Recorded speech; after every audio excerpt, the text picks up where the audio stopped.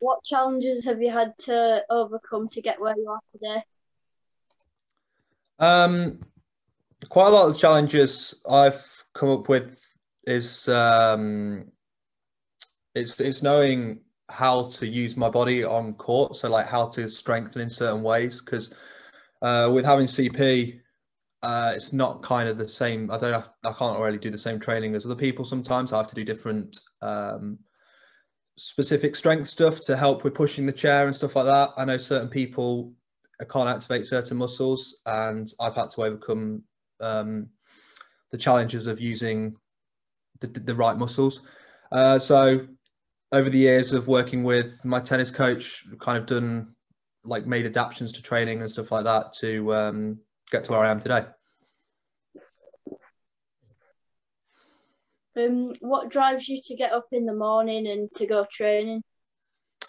Um, the big thing for me is I have goals to go to the Paralympic Games and also achieve more in the sport. That's the big thing for me that drives me to get up in the morning, but also just to get better and stronger every day, which is obviously helps me on court and off court as well. What are your ambitions? I mean, this year my ambition is, if there's enough tournaments to get my ranking up, is to go to my first Paralympic Games, obviously in Tokyo, and then over the next year or so, I want to solidify myself as GB number 2. I want to go to Wimbledon and see how far I can go in the sport. How does it feel to represent your country? Representing my country was something that I wanted to do right from the start. That was my only goal when I first started to train as much as I do in wheelchair tennis. I got the opportunity to first do it when I was 18 or 19 and went to the World Team Cup. I just to put on the GB kit it felt amazing. And I've been able to represent my country for quite a few years now. So yeah, I love it.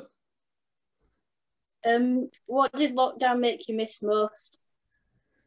Lockdown, I miss just socializing with people for one.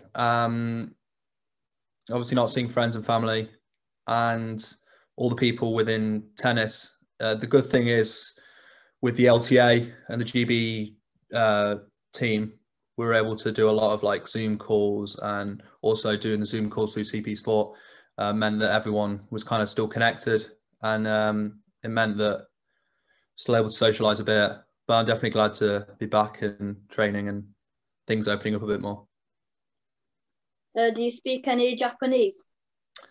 I don't speak any Japanese. I did go to Japan for training camp last year or the year before, but yeah, I haven't. I didn't pick up any. I probably should start.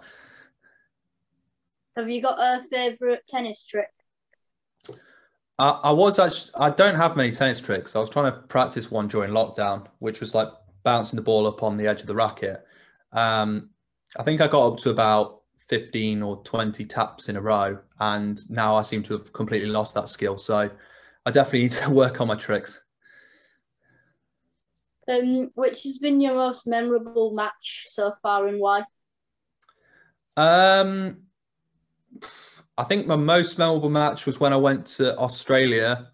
I always wanted to travel there, and it was in a big competition. It was really tricky conditions, and I was playing the world number like 15 at the time, and I managed to win 7-6, 6-7, 7-6. So it's the tightest, obviously, it could possibly be. And I just felt absolutely drained afterwards, but really proud that I was able to get the victory. And yeah, it's a good experience. Has playing tennis had an impact on your CP? Yeah, playing tennis has helped my CP massively.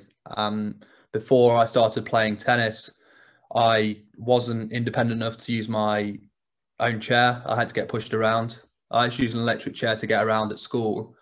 But since having tennis coaches push me and like metaphorically push me to get stronger, that I've yeah, I've become independent now, live on my own, push around, town and anywhere, and travel the world independently. So yeah, it's made a big impact on my life.